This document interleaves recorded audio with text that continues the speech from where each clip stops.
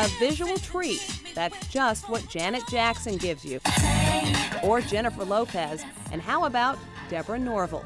What am I doing in a video? Well, we wanted to show you just what it takes to make one. We set out to show you that with the help of the right team, it's possible to transform me into a video star. Don't ever forget, your favorite singers have a lot of help looking and sounding fabulous. A video is a collaborative process, like any commercial, like any TV show, like any feature film. There's a team that's involved. They don't believe in me.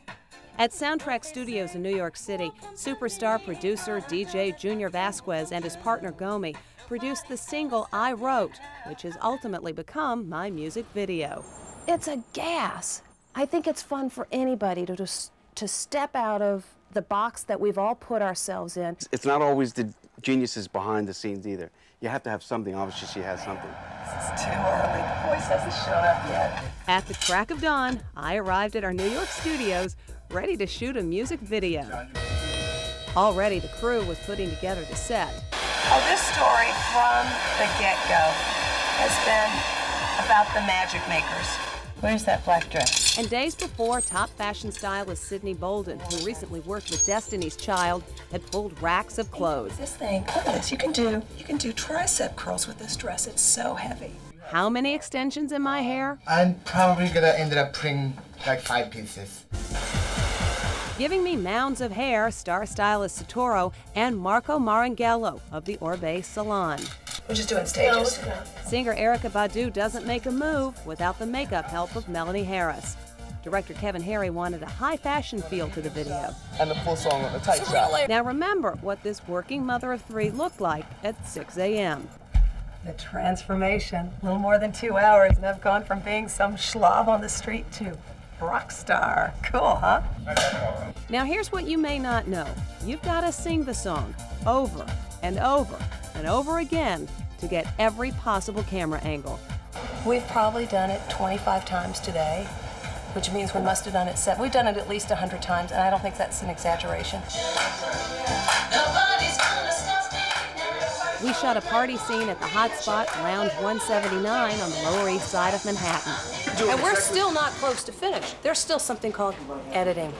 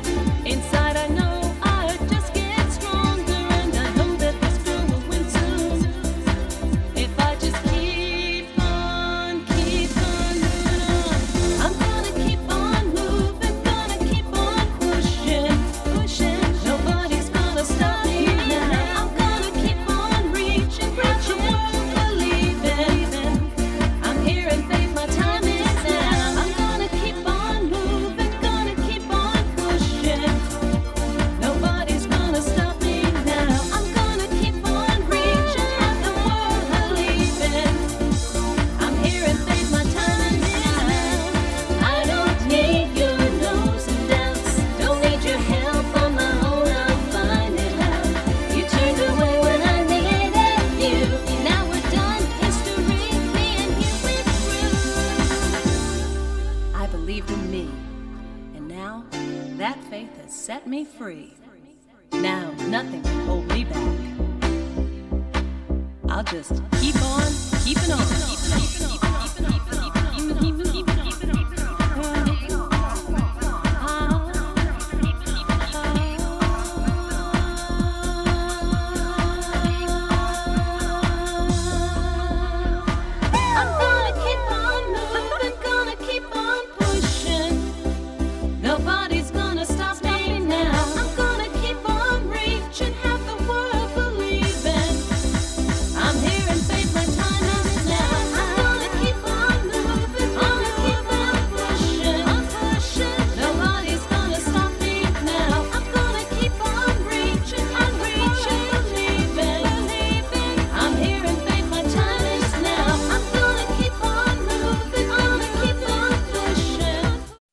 He twists, he jumps around, and he's faster than greased lightning. And now Judson Lipoli is the hottest download on the internet with this crazy routine. The evolution of dance is the last 50 years of popular dances all in one 6-minute routine. You know, there are certain people in this world who, if you see them in an event, things like that, you know exactly who they are. And then there are other people that people just literally will be like, well, what have you done? And now I didn't actually do it. It wasn't something of a labor that caused that, but I at least always for the rest of my life will be able to say that I was the first YouTube viral video. And that carries some weight along with it and a level of credibility that maybe didn't exist because now viral videos have become normalized to the point where people are impressed by that. Judson's evolution of dance has been viewed more than 20 million times in just 2 months. The best thing that YouTube did at the time is they had an incredibly easy user interface. When somebody approached me and asked me to put the video up onto my MySpace page, it was a group of high school students who I had taught them a small version of the dance and they wanted to do the whole thing. And I said, sure, how do you do that? And they said, we don't know. I said, okay. And YouTube had the easiest, cleanest, click here, pick file, upload, copy and paste. A motivational speaker from Cleveland, he came up with the routine to keep his audience entertained. The barrier to fame is so much lower than it used to be. It used to be in order to get famous, you had to do something extraordinary. You had to be in a huge hit movie. You had to write a great book. Whereas now, you can become famous, I don't want to say easily, but a lot easier than it used to be. And people like to have some sort of recognition and connection. That one.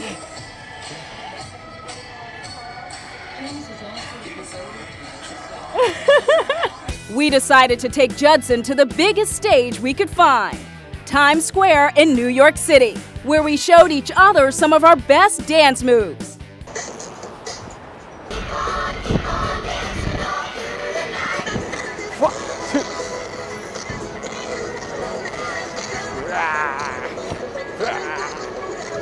Oof up.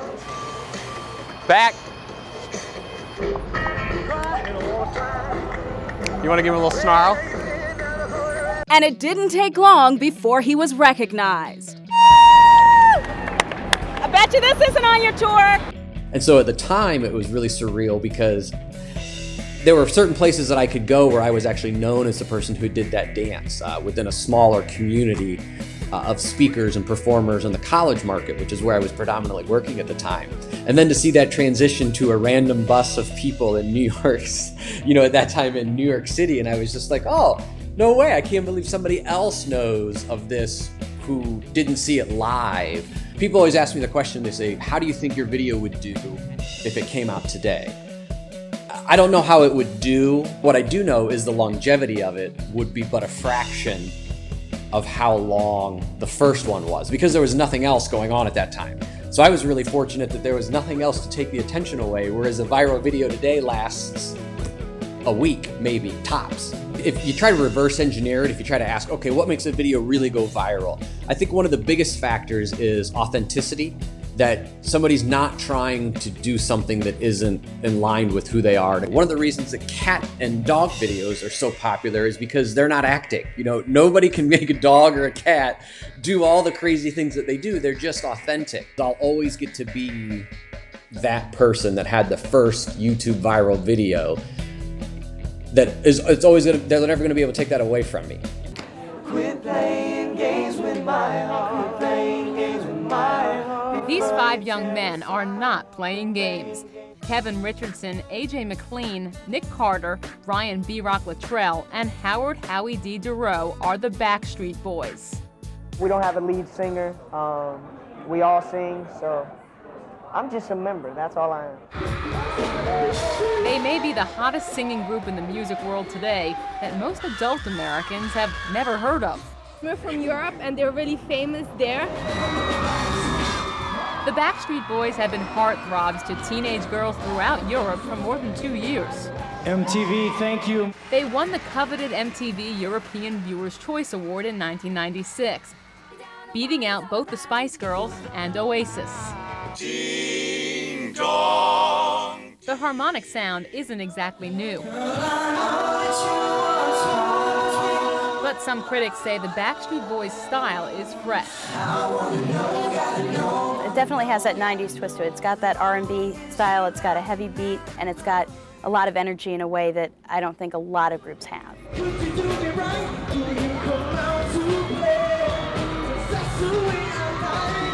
The group, ages 17 to 25, are from Orlando, Florida and Lexington, Kentucky.